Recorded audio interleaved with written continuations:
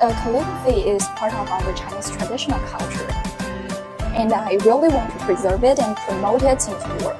And I'm so glad that so many international students are interested in our Chinese traditional culture, and I really hope when they go back to their own country, they can promote our Chinese traditional culture to their family, to their friends there.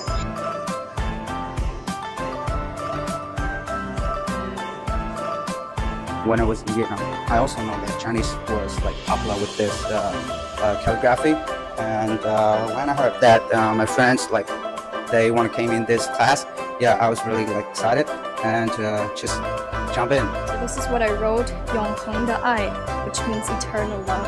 I like drawing, painting, and handwriting. Yeah, really fun, very good experience. Yeah, like calligraphy. I think it's a fun experience, and if you